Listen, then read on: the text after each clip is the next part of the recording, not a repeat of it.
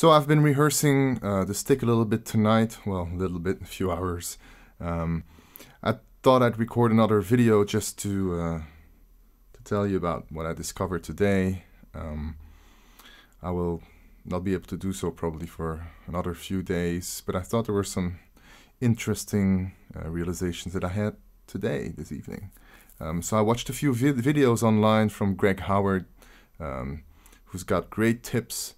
One of the tips that he has is that when you play with a stick, you should not just play with the finger, but play with your whole hand,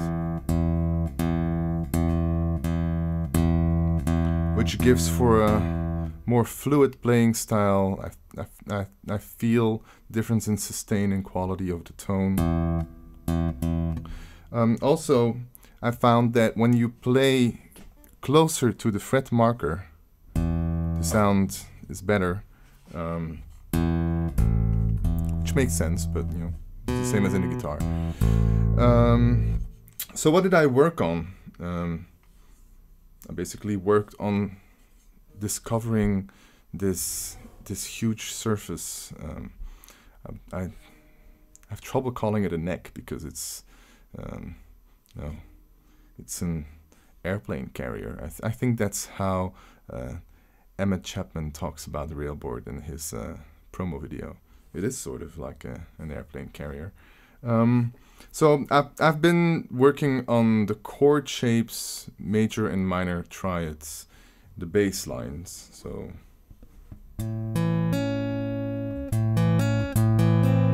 and then I went over the neck. So I started with a little beat here, just a bass drum, and then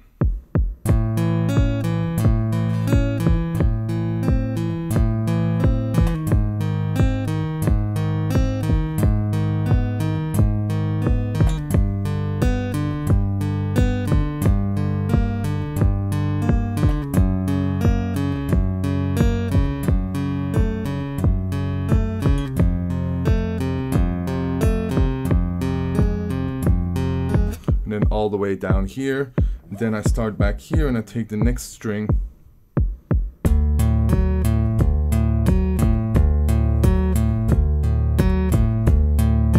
So this is minor.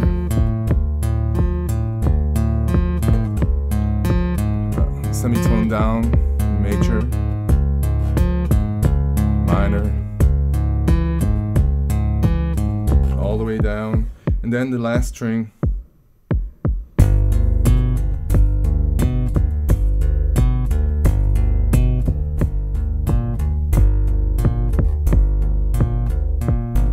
So these very thick bass strings, they do rattle a bit, and sometimes I get them to rattle less. It's still a way of positioning the fingers, I think.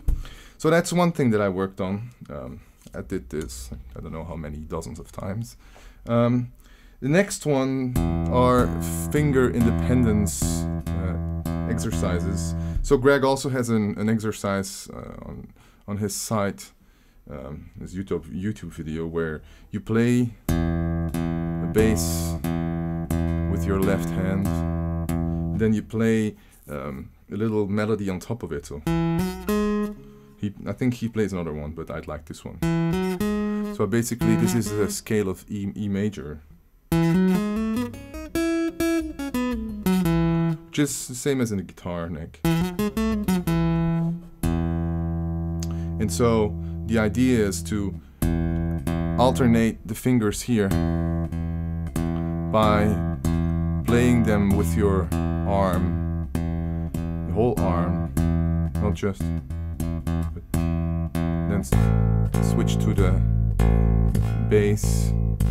It's a fourth lower.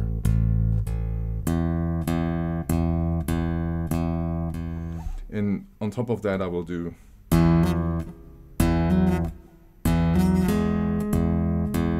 then, you know, with a click, obviously.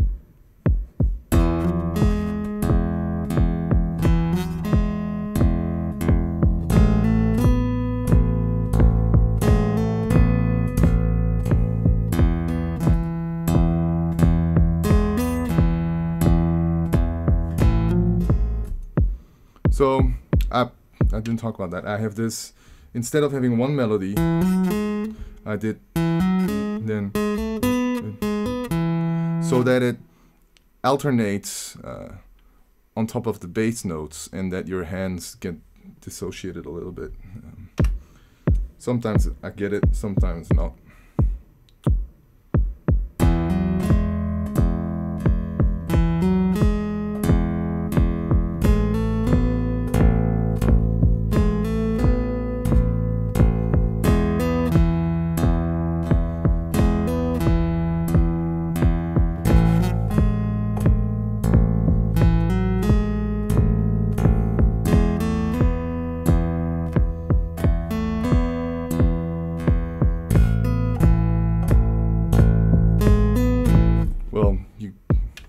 Get the gist of it.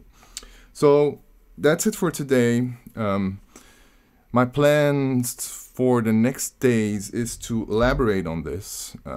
So currently I'm alternating between two fingers, my index finger and my middle finger. So if I just play the bass, I'm able to alternate between all four, but I want to do this with while playing the melody on top of it and going back and forth, so not just index, middle, ring, pinky, index, middle, but index, middle, ring, pinky, ring, middle, index. And wherever the fourth one hits, I will jump to the next string, and this is going to offset. So now I'm at the pinky, so this is 4, so the next one is going to be the ring finger. Now I'm back to the index. So this sort of shifts around the pattern of your fingers in the left hand, and on top of that I will try to exercise myself to play the same melody with the right hand on top of it. Also possibly shifting it forward and backwards based on what Greg Howard explains in his video. And then continuing to working on my chord shapes and trying to do that with my right hand also. So there it is. That was it for today, and I'll check back in whenever I think there's something worthwhile to talk about. Bye.